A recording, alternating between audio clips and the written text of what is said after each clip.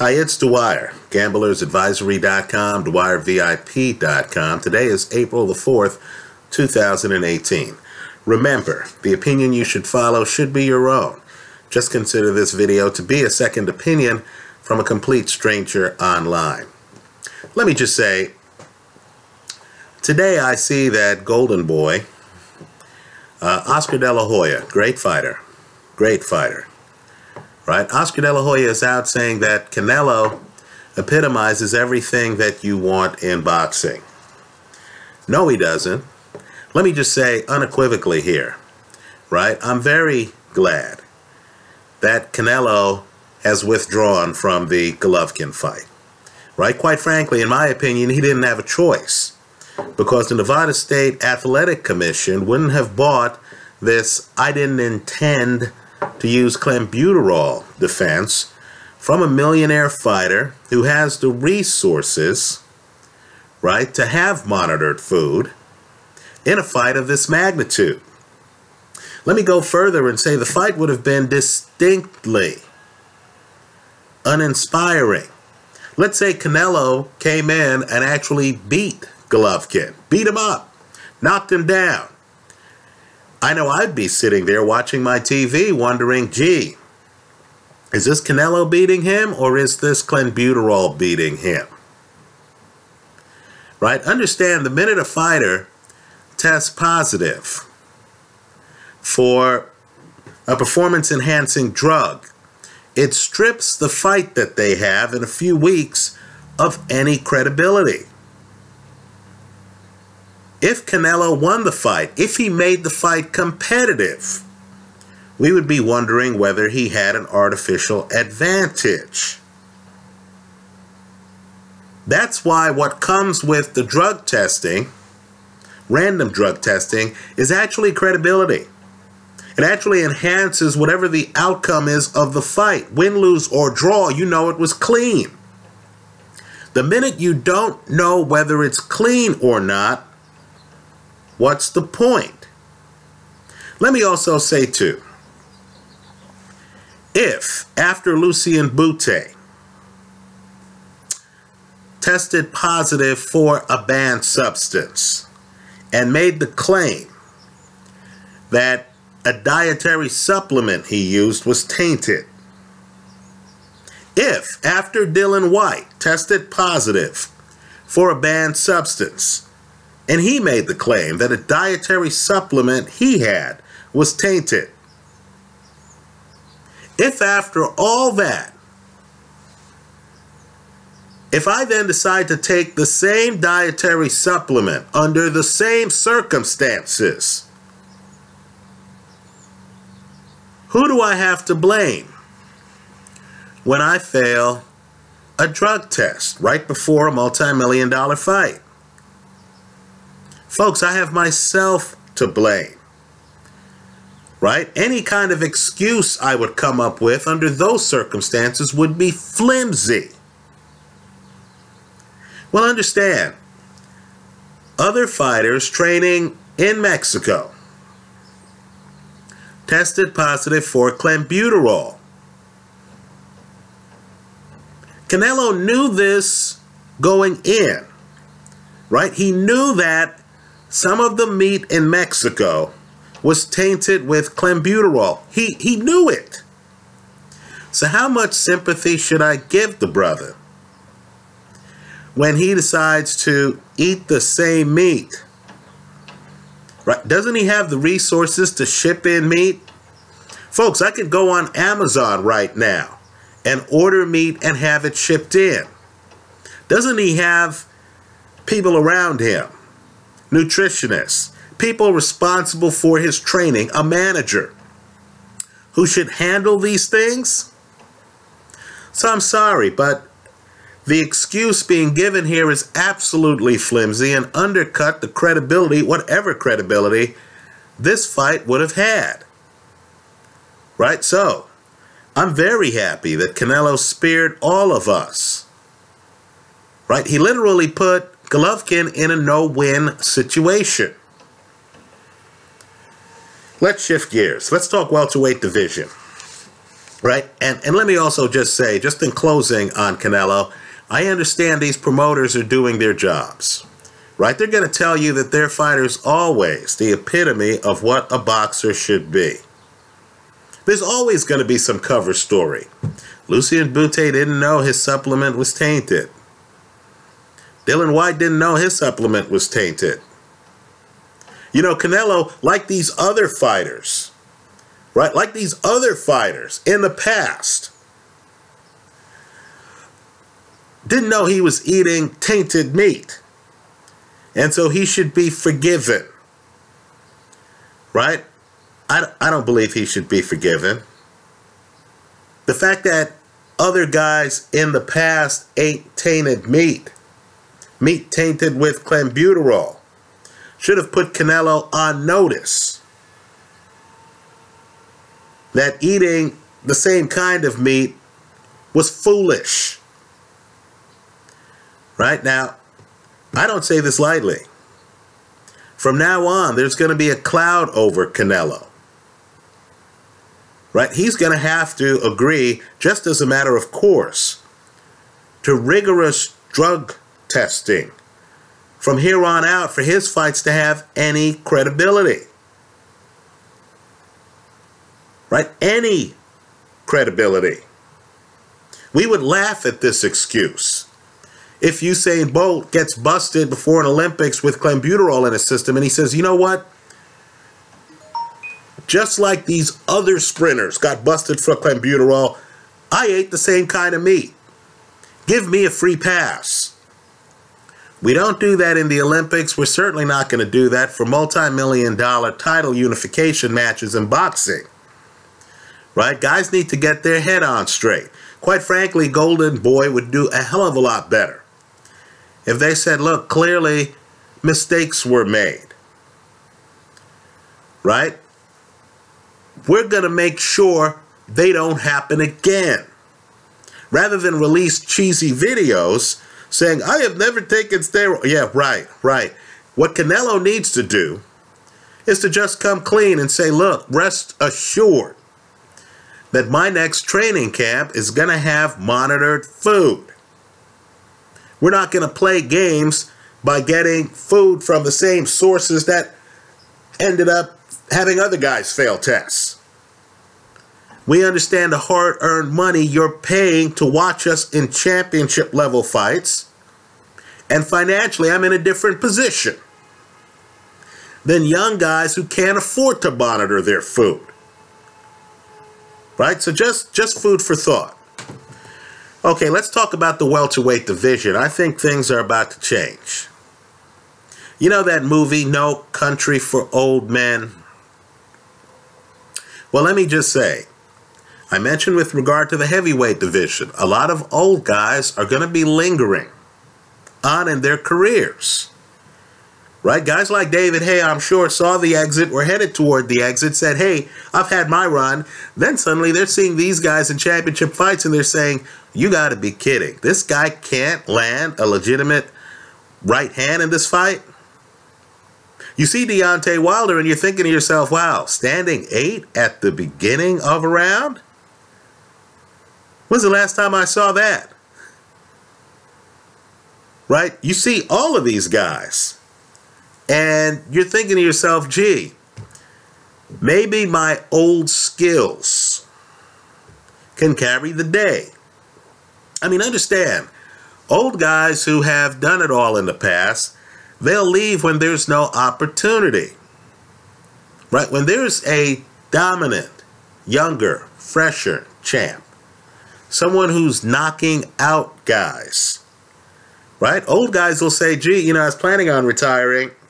Now looks like the right time, right? I don't need to go in the ring against prime Lennox Lewis or prime Mike Tyson, right?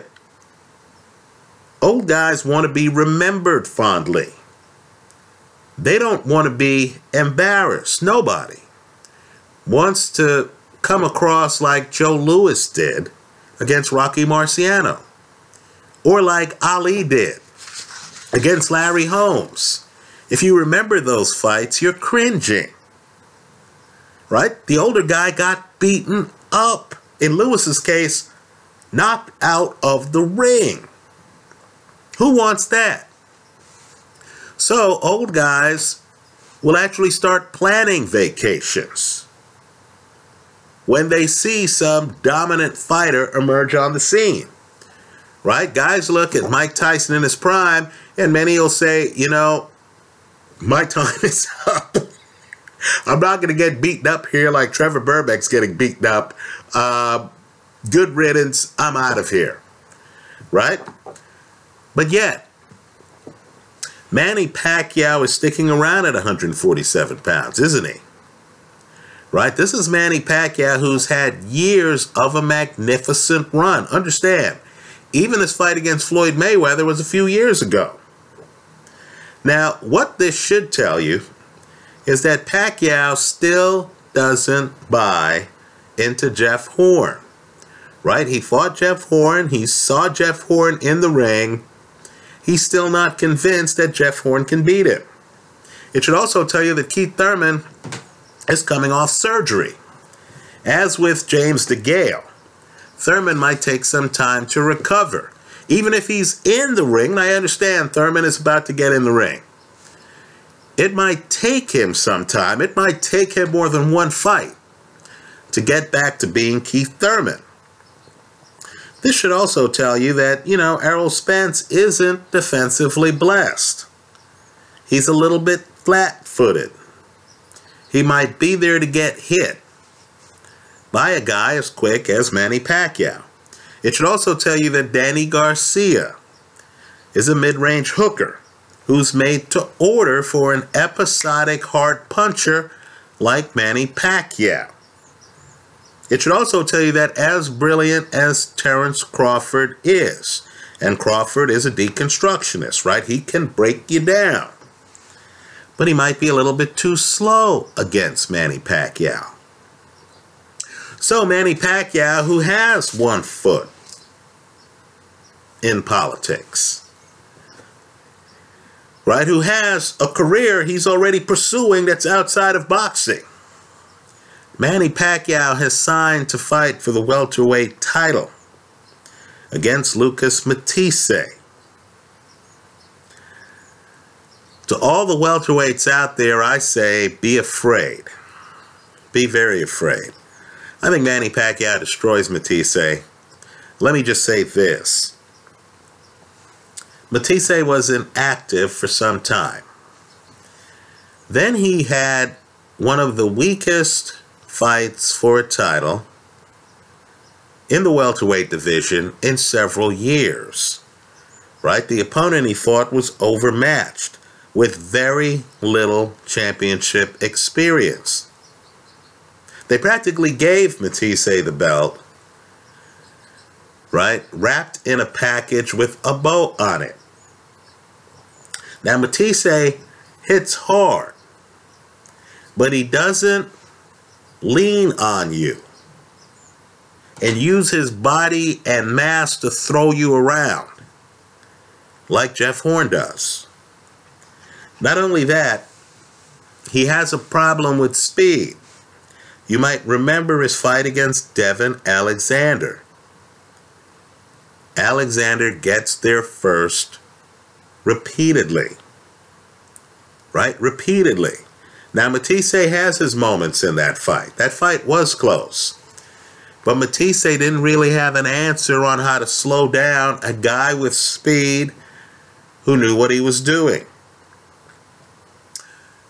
Manny Pacquiao, southpaw like Devin Alexander. Manny Pacquiao has a decided foot speed advantage in this fight.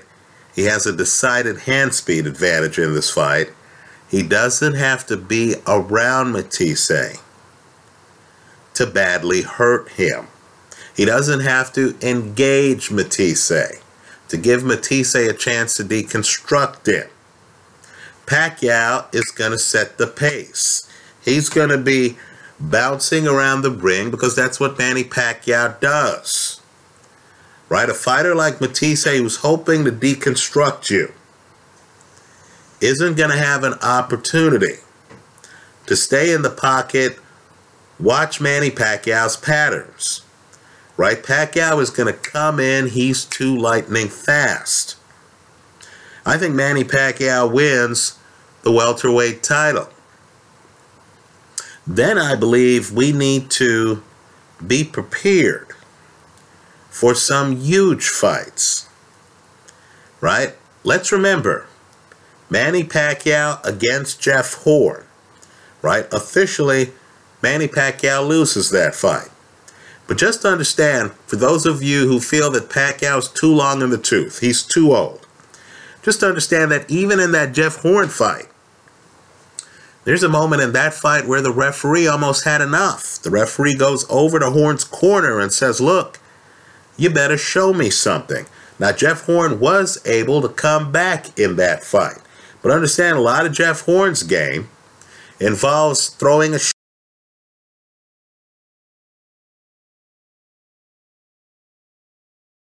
lineman in the NFL, right? He's bullying you over to the ropes. He's doing things between punches. I'm not sure if these guys can do that. Right? Simply put, that's not Danny Garcia's game. Right? Errol Spence is very big, throws punches a little bit wide. Right? I think Manny Pacquiao knows against Errol Spence that he can't allow himself to get pushed over to the ropes. I think Pacquiao hits hard enough to slow down Errol Spence. I think Pacquiao is smart enough to realize that he needs to stay away from Shawn Porter. Right? There are other names who could emerge at welter. Longtime subscribers here know that I think future Hall of Famer Mikey Garcia has a future at welter. Right? But just expect a lot of interesting action here. Right? Because Manny Pacquiao, let's say he beats Matthysse. The winner of the Jeff Horn, Terrence Crawford fight will be a compelling opponent either way. Let's say it's Jeff Horn. Well, Manny has unfinished business with Jeff Horn, doesn't he? Let's say it's Terrence Crawford. Right? Then you have a fight between two future Hall of Famers. Arguably the past and the present. The problem is a guy like Crawford who switches between lefty and righty, who's benefiting off the angles. Would he have time to do that against a guy with the suddenness of Manny Pacquiao? Pacquiao is sudden. You remember the Shane Mosley fight? Mosley comes in, big hitter. You remember how Mosley dismantled Antonio Margarito? Big hitter, two-handed. Mosley hits the canvas early against Manny Pacquiao. Isn't the same. You remember Brandon Rios against Manny Pacquiao. Rios goes the distance. Rios, very hard to discourage, right? Rios is a guy who's there to fight you. He's not there to run from you, right? Rios looks discouraged in that fight, doesn't he? By Rios's own account, he was seeing 3 of Manny Pacquiao. Pacquiao just moved too fast, right?